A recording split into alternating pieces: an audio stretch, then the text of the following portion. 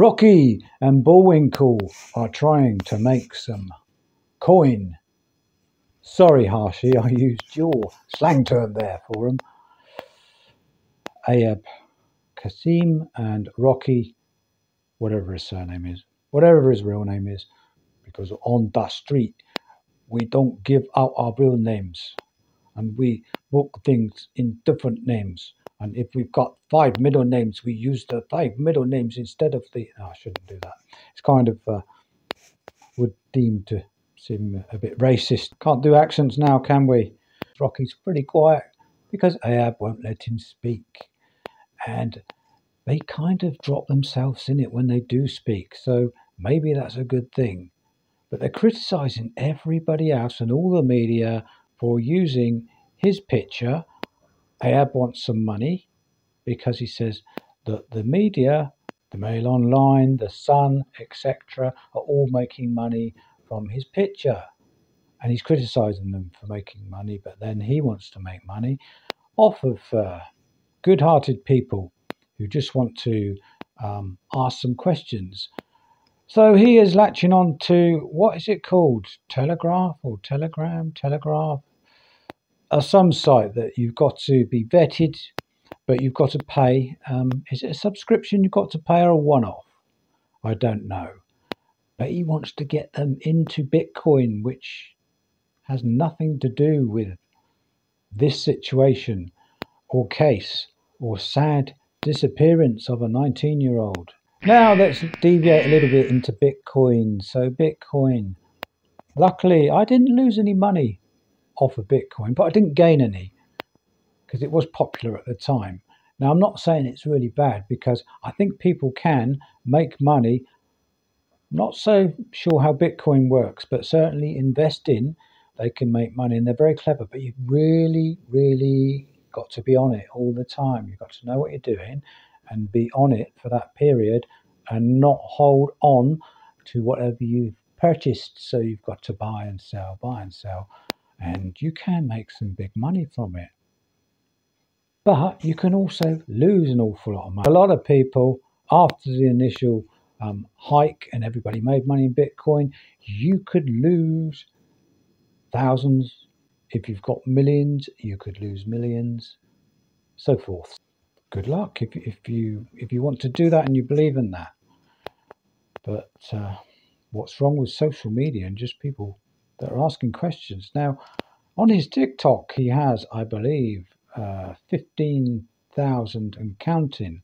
So once you're over 10,000, you get a coin, and you make the coin via views. So he would be making coin anyway that way.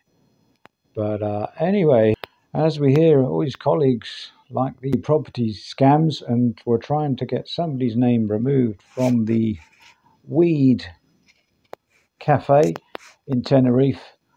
And that was Potter Paper, was it? His mate, it was Lucy.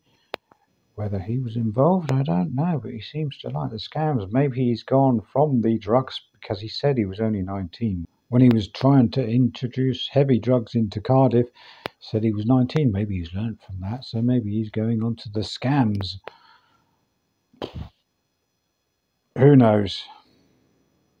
Well, we kind of know, but we don't know. But it's very suspicious behaviour.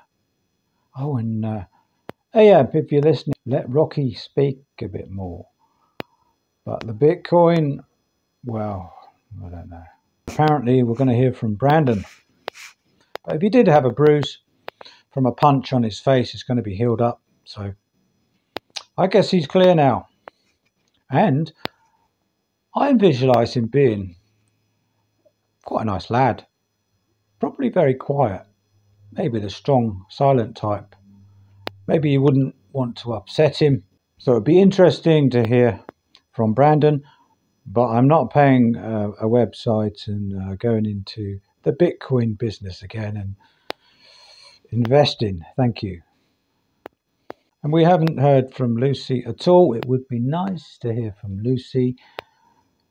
Everybody is quite willing to have her on one of their lives, or if she wants to do a live or whatever, and we can perhaps pick up something that she might be talking about, and perhaps she might be able to eliminate herself from suspicion. We haven't heard from Brad. We heard from him, and we kind of looked at the way he was talking, and he looked a bit suspicious, and he wasn't kind of interested. I don't know if these people were friends or whether it's just a youngster thing, but they didn't seem to be heavily upset, did they? Certainly Ayub, as he said, oh, the guy had two knives, speaking as the guy had two knives or a knife when he left the Airbnb. He didn't say, oh, my mate had two knives or my friend. It wasn't like he was a friend. Another thing that I found hard to get my head around was they weren't involved with this NRG festival. And he said himself, he wasn't there the fateful night. He was at, was it Big Nasty's cafe and somewhere else, cafe club, and enjoying himself there with Rocky. So how did he meet and take home Jay? Jay walks out onto the prom from the nightclub. Everyone's left him. Well, they've said, are you all right? No, I want to stay on. I want to dance on the prom on my own. So he's there dancing on his own or looking a bit down and then walking out the Big Nasty cafe to go and get a kebab or whatever. They see Jay standing on the prom looking down or he's dancing away. I want to keep going. Hey, where is everyone? Hey, Jay. So he's an acquaintance, so Ayub knows him.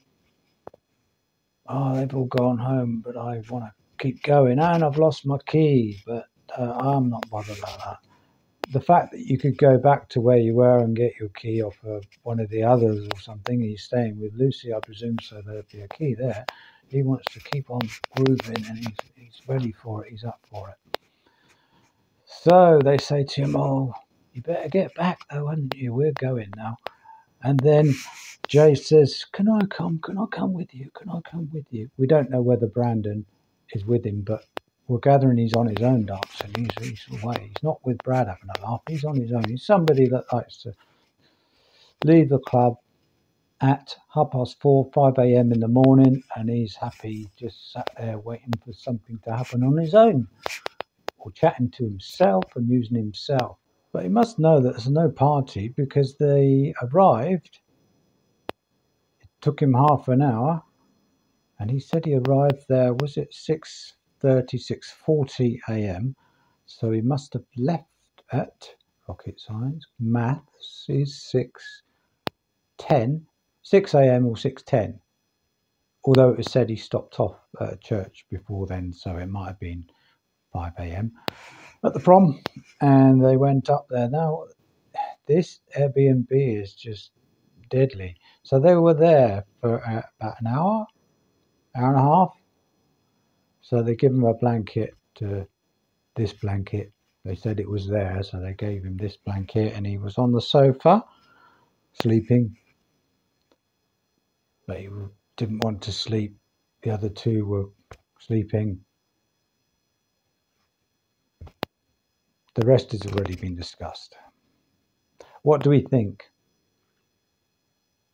Another thing, something that I've heard and I want clarification on, and it is easier to ask everybody else, because they normally pinpoint the right person who knows, and that was Potter PayPal in Tenerife from the 15th to the 17th. Also, Big Nasty, was he there at the same time and was hanging out with Potter PayPal? Because I've heard this and don't know if it's all hearsay or made up, so it would be nice to find out. So if any of the followers of these two icons could shed light on that, look at their social media of where they were, They were doing some sort of promotion, I believe. So it's hard to believe, if they were, that Ahab wouldn't be involved or following or going to as a punter to these promotions, festivals, or whatever it was.